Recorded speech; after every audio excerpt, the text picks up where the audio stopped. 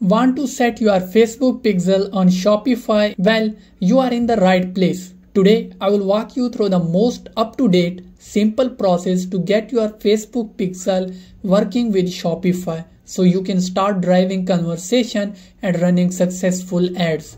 Let's dive in. To get started, what you have to do is first head over to your Shopify store. Once you are logged in, head over to the left-hand side menu. Click on Apps, type in Facebook and hit Enter. Now click on Add App to install the Facebook sales channel. Next, click on Connect Account. It's important that you use a personal profile that has established for a while. Avoid using a newly created profile as it might get flagged by Facebook. You will now see option to connect your Facebook business page or Instagram business account. Next, click on I agree and then click on Submit for review. Give Shopify a moment to load and once done, click Done. Now, let's head over to the Facebook business account to complete the pixel setup.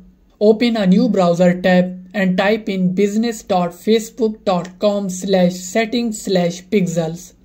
Here, select your pixel and click on Open Event Manager. Now, navigate down and click on Test Events. This is where we will ensure that the pixel is firing correctly.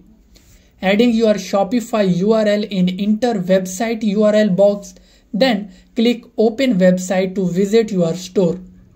Browse through some pages to trigger events. Ideally, click through to the checkout page, enter your details and make a purchase to test the purchase event. Go to the Facebook Event Manager and check for the events that have been triggered. If you don't see any events, make sure to disable any ad blocker that might be interfering. And that's it. You have successfully installed and tested your Facebook pixel for Shopify.